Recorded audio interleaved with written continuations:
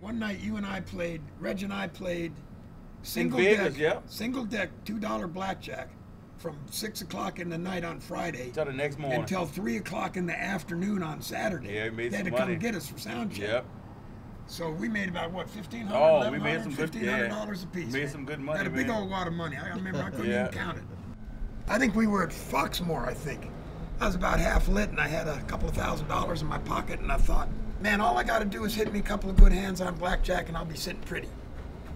So I took that $22,000 and sat at that blackjack table and lost it all in about 10 minutes.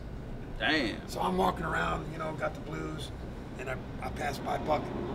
I told him the story, so he gives me a $100 bill and he says, look, he says, see that machine down there? He said, don't worry about the $100, just go down that machine down there and make sure that you play the max amount of coins. So I said, okay, and I went down that machine, man, I put about $30 in it and I hit it for $5,000. Oh! I gave him his 100 back, plus 100 for giving me the 100. Went to the road manager and I said, man, if I come to you with the most beautiful women you ever laid your eyes on, you do not give me this money back.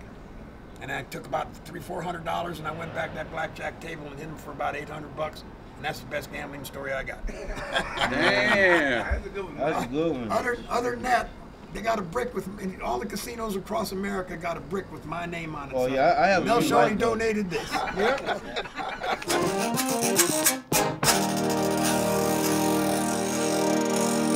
Ay, ay, ay.